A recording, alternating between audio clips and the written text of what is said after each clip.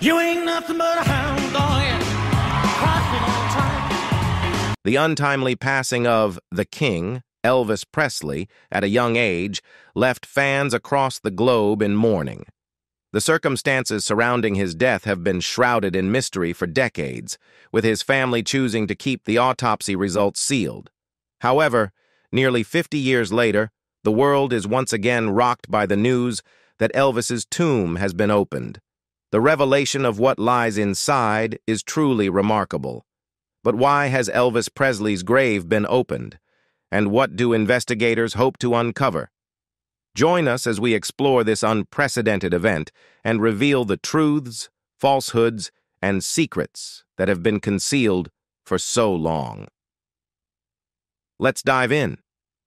Before we jump into the details of Elvis Presley's grave opening and its discoveries, it's important to understand his early life and the journey that led him to become the celebrated legend we all know.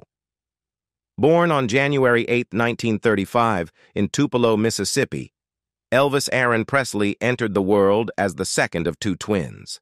Sadly, his brother Jesse was stillborn, leaving Elvis to grow up as an only child.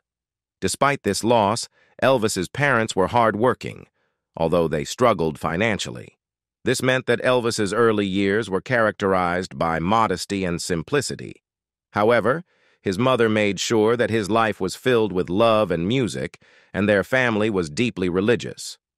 What many people may not know is that Elvis's initial exposure to music actually came from the church.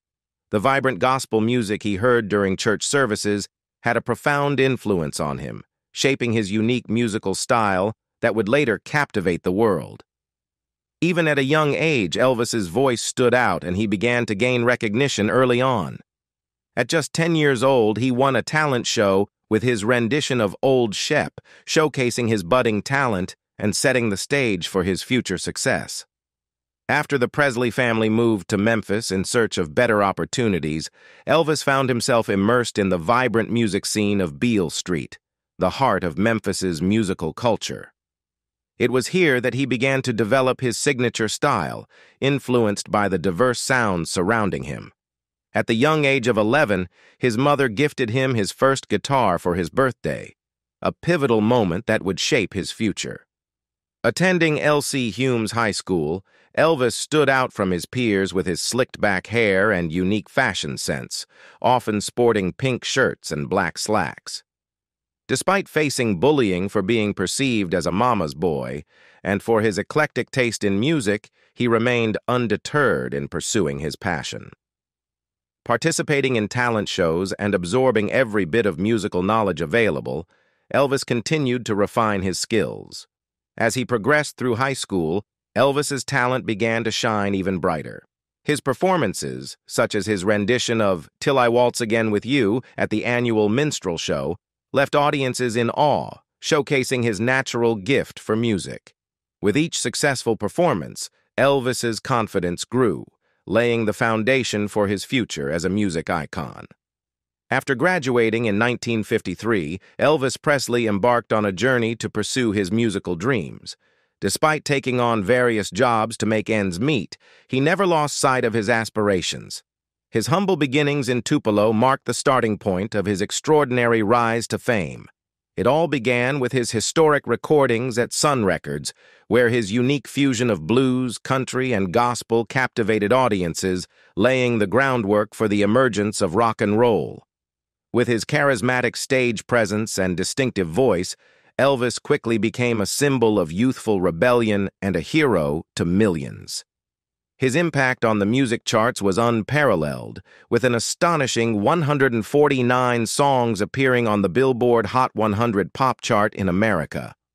Of these, 114 reached the top 40, 40 reached the top 10, and 18 claimed the #1 spot.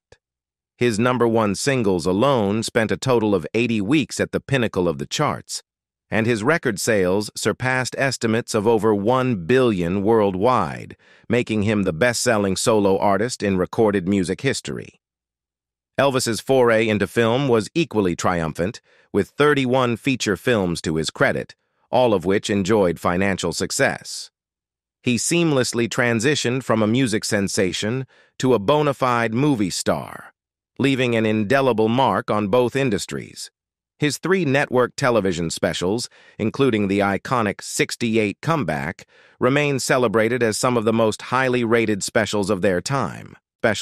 Throughout his illustrious career, Elvis garnered numerous accolades, including 3 Grammy Awards and the Grammy Lifetime Achievement Award at the young age of 36.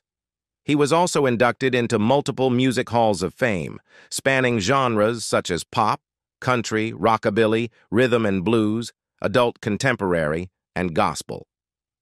Despite rarely performing outside the United States, his records and films enjoyed widespread popularity across the globe, solidifying his status as a global cultural phenomenon. Elvis's live performances, particularly his legendary Las Vegas shows and concert tours, broke attendance records and set a standard for live entertainment, unmatched by his contemporaries. His electrifying blend of raw energy and emotional expression left audiences mesmerized, earning him a place in music history as one of the greatest performers of all time. Tragically, on August 16, 1977, the world was stunned by the news of Elvis's untimely death at the age of 42. The announcement sent shockwaves around the globe, leaving fans grieving the loss of a music icon whose legacy continues to resonate to this day. In the wake of Elvis Presley's tragic death, disbelief and mourning gripped the world. The circumstances surrounding his untimely passing have since become the subject of much speculation and intrigue. Elvis was discovered unresponsive on the floor of his bathroom at Graceland, his iconic mansion in Memphis, Tennessee, by his then-fiancée, Ginger Alden. Upon finding him, she immediately called for help, and Elvis was swiftly rushed to Baptist Memorial Hospital. Despite the valiant efforts of the medical team, he was pronounced dead at 3:30 p.m.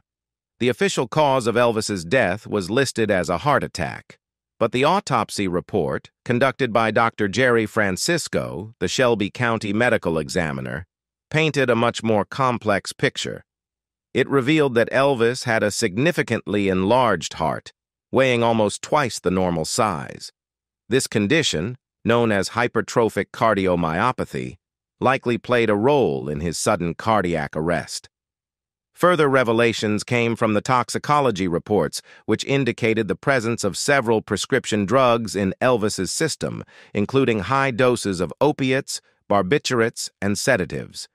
Elvis's long-standing addiction to prescription medication was no secret to those close to him. He had been battling addiction for years, often relying on his personal physician, nicknamed Dr. Nick, to provide him with the drugs he craved. Dr. Nick had been prescribing Elvis a shocking array of medications, including Quaaludes and Demerol, in the months leading up to his death. In the period preceding his passing, Elvis's health had been rapidly deteriorating. He had gained a significant amount of weight, and his performances became increasingly erratic. On stage, he would often appear dazed, forgetting lyrics and struggling to keep up with the music. Despite growing concerns about his well-being from his entourage, including his manager, Colonel Tom Parker, intervention seemed elusive. One notable moment in Elvis Presley's career occurred during his iconic 1973 Aloha from Hawaii concert. During the performance of Burning Love, lyric cards were held up for him, a departure from his usual routine. Some fans noted that although the cards were present, Elvis hardly looked at them. However, for many, just having them there served as a safety net, a precaution that Elvis hadn't needed before. This incident sparked debates among fans, with some attributing it to substance abuse, speculation often linked to Elvis, while others saw it as a long-standing quirk of his. Supporters of the latter view pointed to the '68 comeback special, where Elvis also struggled to remember the lyrics to his own songs. This challenge seemed to be something he had dealt with throughout his career. However, when he forgot lyrics, Elvis would often inject humor and engage the audience, turning potential mishaps into endearing interactions. Similarly, in 1970, during a live show in Vegas, he needed help keeping up with several songs and relied on sheet music to do so. These moments, though showcasing his vulnerability, also highlighted his authenticity and relatability to his audience. On the day Elvis passed away, he had been awake all night, struggling to sleep. Throughout the evening and into the early hours of the morning, he had taken multiple doses of prescribed medications. Around 2:30 a.m., he retired to the bathroom, where he often spent extended periods reading. It was there, several hours later, that his fiancée Ginger found him unconscious on the floor. The news of Elvis's death sent shockwaves not only through the music industry but also beyond. Fans worldwide entered a state of mourning, holding candlelight vigils and leaving flowers at the gates of Graceland. The media frenzy was intense, with reporters and photographers flocking to Memphis to cover the story. In the weeks and months following Elvis's passing, questions arose about the circumstances surrounding his death. Many fans found it hard to accept that their idol could have succumbed to something as ordinary as a heart attack. Rumors began circulating about possible foul play or a cover-up, adding to the mystery surrounding his untimely demise. In the years following Elvis's death, many of those closest to him have come forward to share insights into his final days. Friends and family members have painted a picture of a man deeply troubled, grappling with addiction, depression, and the immense pressures of fame. His struggle with these issues was evident, leaving those around him deeply concerned about his well-being. After Elvis's passing, his personal physician, often referred to as Dr. Nick, found himself thrust into a whirlwind of legal and professional turmoil. His professional life took a dramatic turn as he became embroiled in legal proceedings related to his prescription practices.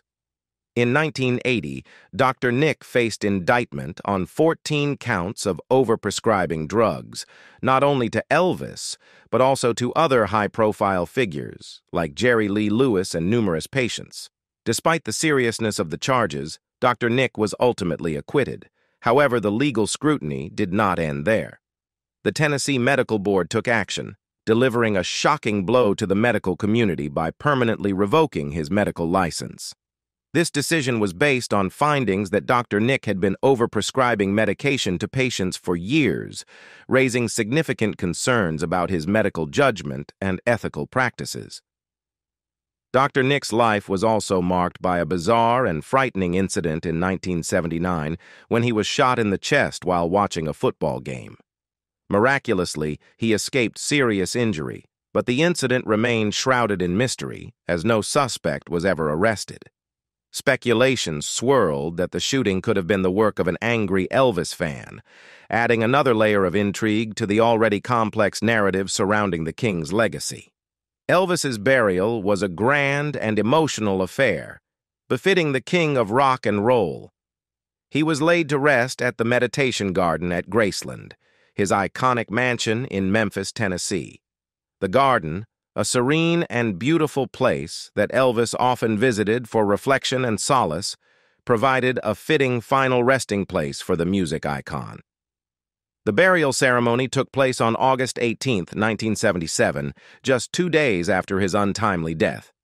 It was a private affair, attended by family, close friends, and a select few from within the industry. Despite its private nature, thousands of devoted fans gathered outside the gates of Graceland to pay their respects and bid farewell to their beloved music idol. The Meditation Garden was adorned with floral arrangements, including a stunning array of red roses, Elvis's favorite flower. The centerpiece was a magnificent fountain, serving as a poignant backdrop for the somber occasion, where memories of Elvis's life and legacy were honored and celebrated amidst the outpouring of grief and love from fans around the world. Elvis's casket was a testament to his legendary status, crafted from solid copper and lined with velvet.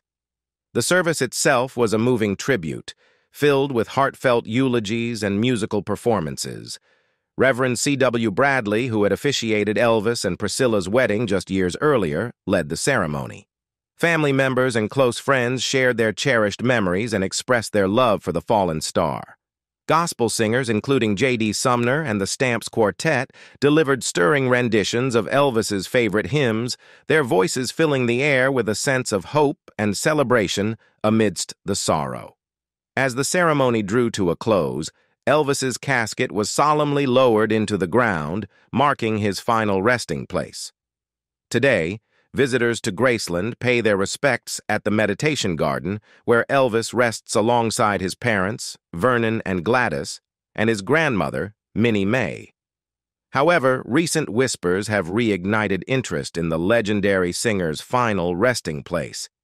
Rumors suggest that Elvis Presley's tomb may be opened, sparking a frenzy of speculation and excitement among fans and theorists alike. The origin of the rumor remains as mysterious as the king himself, taking on a life of its own, much like the man at its center. It seems to have emerged from online forums, with some suggesting that Elvis's family has plans to unveil the secrets of his final resting place. The idea of gaining insight into the private life of such a public figure has sent ripples of anticipation through the Elvis-loving community. While it's unclear who first mentioned the possibility of the tomb's opening, once the idea took hold, it spread rapidly across forums and online Elvis communities, fueling speculation and curiosity in a collective frenzy. But what could be sparking rumors like this? Some contend that Elvis actually faked his own death. Supporters of this idea point to several pieces of evidence. One of the most compelling is the discrepancies surrounding his tombstone. His middle name, Aaron, is curiously spelled as Aaron on the grave marker. Proponents argue that this could be a subtle clue left by Elvis himself to indicate that his burial was not legitimate. Another piece of alleged evidence is the sighting of Elvis in the background of an airport scene in the 1990 movie Home Alone. The scene in question is a bustling airport setting where the mother, played by Catherine O'Hara, is frantically negotiating for a flight home. Standing behind her is a figure clad in a turtleneck and sports coat with a bearded appearance. This figure has been at the center of speculation. His presence is subtle yet intriguing, standing just over O'Hara's left shoulder. The man's features bear a striking resemblance to what many would expect an older Elvis to look like. His eyes, the contour of his face, and even his stance evoke a sense of familiarity that aligns with the king of rock and roll's iconic visage. The beard in the alleged Elvis sighting is drawing significant attention. It's thick, well-groomed, and covers much of his lower face, a departure from the clean-cut image usually associated with Elvis. Some speculate that this could be a deliberate choice to disguise himself or simply a fashion statement of the background extra. Adding to the intrigue is the man's body language. He exudes a certain impatience and silent discontent with the unfolding situation. This nuanced detail adds depth to the scene, fueling the theory further. His mannerisms reflect those of a former star now relegated to the background. His attire, comprising a sports coat and turtleneck, is reminiscent of the timeless choices Elvis was known to favor. These clothing choices evoke a specific era and style that align with Elvis's aesthetic, enhancing the theory's allure. Handwriting analysis has also contributed to the speculation surrounding Elvis's alleged death hoax. Some experts claim that signatures attributed to Elvis in the years following his reported death differ significantly from his earlier ones. This raises questions about whether someone else may have been signing on his behalf to perpetuate the illusion of his demise. The circumstances surrounding Elvis's funeral have sparked speculation among believers in the theory that he faked his death.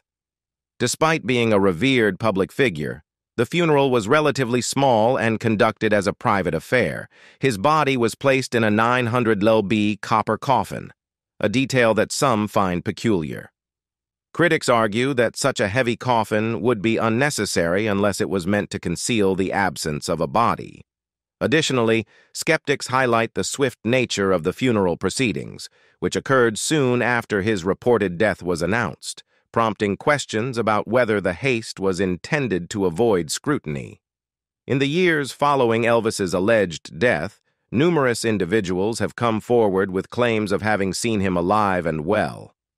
These sightings have become a cultural phenomenon, with people from various parts of the world asserting that they encountered the icon in person. The prevalence of these accounts adds fuel to the speculation surrounding Elvis's fate and contributes to the enduring mystery surrounding his legacy.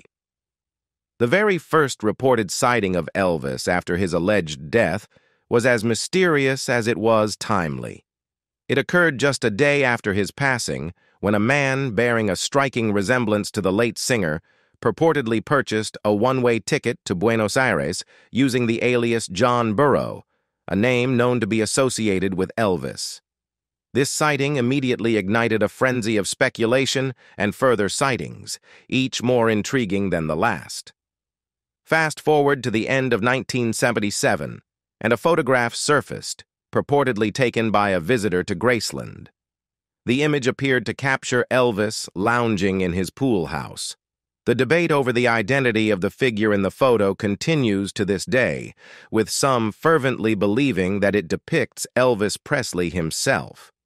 This photograph, along with the initial sighting, has added layers to the ongoing mystery surrounding Elvis's purported death and subsequent sightings.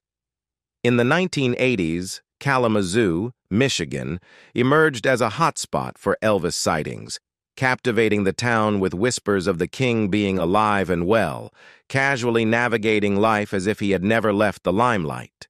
These reported sightings fueled the fervor of Elvis enthusiasts and conspiracy theorists alike, who eagerly speculated about the possibility of the legendary singer staging his own death. Adding to the intrigue was a mysterious phone call in 1988, where a voice strikingly similar to Elvis's claimed that the king was not only alive but also gearing up for a comeback.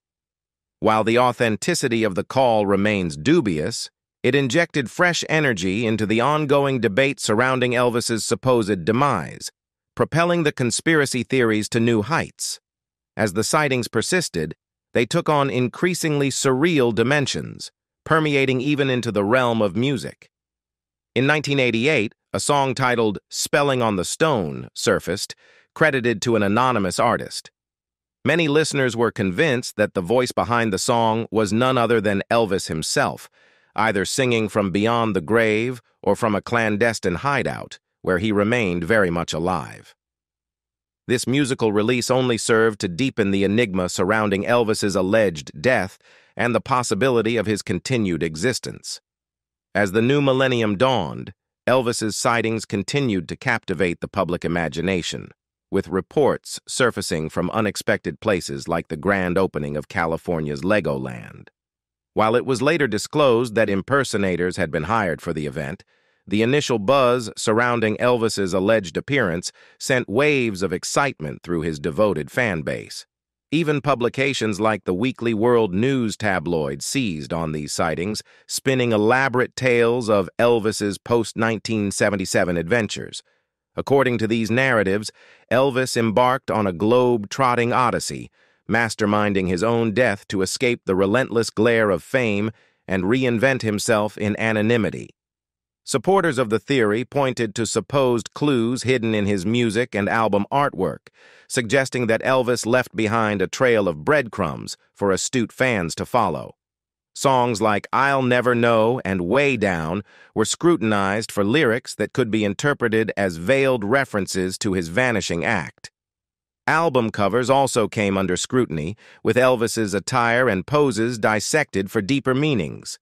The cover of Promised Land, featuring Elvis in a resplendent white suit, was interpreted by some as a symbolic depiction of his transcendence to a higher realm beyond the reach of mortal eyes. Fueling the speculation were lingering questions about the circumstances of Elvis's death. His body, found in an unusual position with pajama bottoms around his ankles, raised eyebrows and fueled theories of foul play or staged scenes. Some alleged discrepancies in the autopsy report and suspicions of suppressed toxicology results only added to the air of mystery surrounding the king's final days.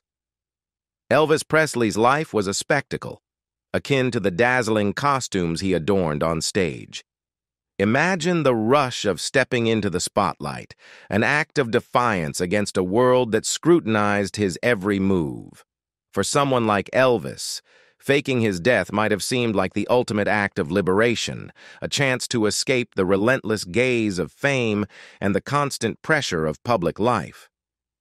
The notion of disappearing from the public eye held a potent allure for Elvis, who lived under the unyielding scrutiny of fans and media alike. It offered the promise of privacy, the opportunity to savor the simple joys of anonymity. No more paparazzi, no more intrusive headlines, just the freedom to stroll down the street without attracting attention. Financial considerations may have also played a role in Elvis's hypothetical decision to stage his own death. The burdens of wealth and fame, managers, agents, extravagant expenses could have weighed heavily on him. Faking his death might have presented an escape from the financial constraints and expectations that accompanied his stardom, offering a chance to shed the trappings of celebrity and embrace a simpler, more financially secure existence. The prospect of a grand comeback adds another layer to the intrigue surrounding Elvis's alleged faked death. In an industry fueled by sensationalism and dramatic narratives, the return of the king from beyond the grave would be the stuff of legend, a historic moment that would reverberate through the annals of entertainment history. The burden of maintaining a legendary status can be immense, especially for an icon like Elvis. Perhaps he sought to safeguard his legacy from the ravages of time and changing musical tastes.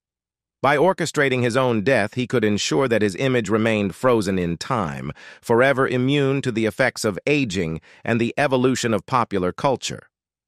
From a human perspective, the desire for control is a powerful motivator. In a life where Elvis often found himself at the mercy of external forces, be it the relentless scrutiny of the public eye or the demands of his career, faking his death could represent the ultimate act of agency. It would be a decision entirely his own, a clandestine maneuver that allowed him to reclaim control over his own narrative and bid farewell to the world on his own terms. Elvis Presley's enduring legacy extends far beyond his music. It's a cultural phenomenon that has taken on a life of its own, fueled by a dedicated fan base whose devotion knows no bounds. For many, being an Elvis fan isn't just about enjoying his music. It's a way of life. One of the most remarkable manifestations of this devotion is the Elvis tribute artist, ETA, phenomenon. These enthusiasts spare no expense in recreating the king's iconic look and sound, donning elaborate jumpsuits and meticulously styling their hair to embody his larger-than-life persona.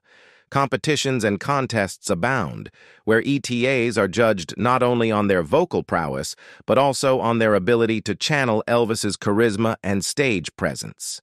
In addition to live performances and contests, the digital age has given rise to virtual communities where fans can connect and share their passion for all things Elvis. These online forums serve as hubs for sharing rare concert footage, engaging in spirited discussions about his impact on their lives, and even role-playing as Elvis in virtual scenarios. For some fans, collecting Elvis memorabilia is a cherished pastime. From vintage records and concert posters to rare artifacts and collectible figurines, these enthusiasts spare no expense in amassing their prized possessions.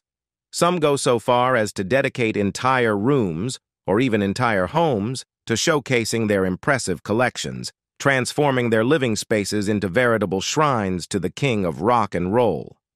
Elvis Presley's influence extends even into the realm of body art, where fans express their devotion through permanent ink. Elvis fan tattoos serve as a lifelong tribute to the king of rock and roll, with enthusiasts proudly displaying his image, song lyrics, or even his signature etched into their skin. From subtle designs adorning wrists and ankles to elaborate full-body pieces, these tattoos serve as a badge of honor for true fans, marking them as dedicated members of the Elvis community. But the Elvis fandom doesn't stop with tattoos. It extends to our furry friends as well.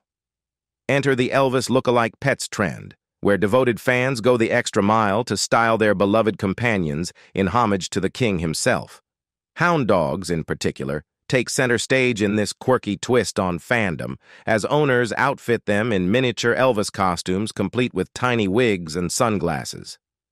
These dapper pups often steal the show at fan gatherings and parades, delighting onlookers with their uncanny resemblance to the legendary rocker.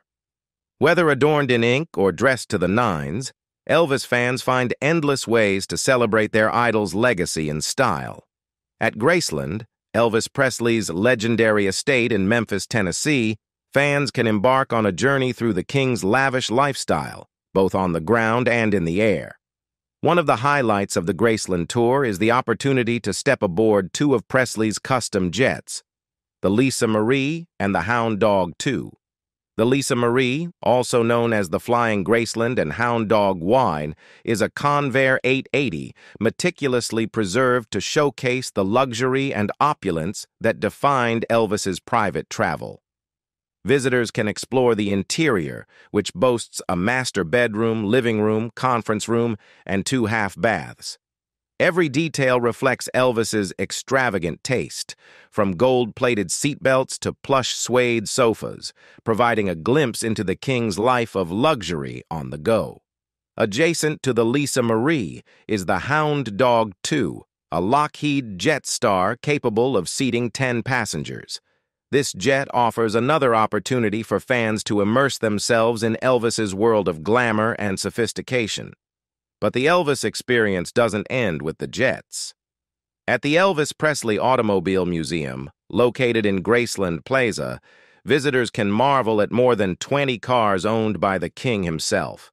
Highlights include his iconic pink Cadillac and the sleek Stutz Blackhawk, offering a fascinating glimpse into Elvis's passion for luxury vehicles and classic automobiles. Whether exploring his custom jets or admiring his impressive car collection, a visit to Graceland promises an unforgettable journey into the life and legacy of the one and only Elvis Presley. Graceland's influence extends far beyond its gates, shaping the music industry and even attracting some unexpected visitors over the years. One notable tribute to the iconic estate is Paul Simon's Grammy-winning album Graceland, which was inspired by a spontaneous trip to Memphis. Simon revealed that the album's title track, Graceland, was born out of a simple yet profound experience during his visit to the estate. Initially, he couldn't shake the line, "I'm going to Graceland," from his mind, using it as a placeholder while working on new material. However, the phrase stuck with him, prompting him to make an impromptu trip to Memphis to see Graceland for himself. Despite not seeking any special treatment, Simon waited in line like any other visitor and embarked on the Graceland tour. He admitted to feeling underwhelmed by the experience at first, until a poignant moment outside Elvis's grave moved him to tears. Reading the inscription honoring Elvis's musical legacy, Simon was overcome with emotion, and the profound reverence he observed among fellow visitors inspired him to channel his feelings into music. As he reflected on the pilgrimage-like atmosphere surrounding Graceland, the lyrics of Graceland began to flow effortlessly, capturing the essence of his experience. While Simon's visit to Graceland was a deeply personal and emotional journey, the estate has also attracted its fair share of unconventional guests. In 1976, rock and roll legend Jerry Lee Lewis made headlines when he was arrested outside the mansion in the early hours of the morning, allegedly causing a disturbance while brandishing a Derringer pistol. Similarly, in 1975, Bruce Springsteen attempted to pay an unauthorized visit to Graceland, scaling a wall and making a dash toward the mansion in hopes of meeting the king himself. However, security promptly intervened, escorting Springsteen off the premises before he could fulfill his starstruck mission. These incidents serve as colorful footnotes in Graceland's storied history, adding to its allure as a cultural icon and pilgrimage site for music enthusiasts worldwide. As we reflect on the enduring legacy of Elvis Presley and the mystique surrounding his final resting place, one question lingers. What do you think lies at the heart of the rumors and fascination surrounding Elvis's alleged death and potential reappearance? Join the conversation in the comments below and share your thoughts. Don't forget to like and subscribe for more captivating content on the latest developments. I'll see you in the next video. Bye-bye.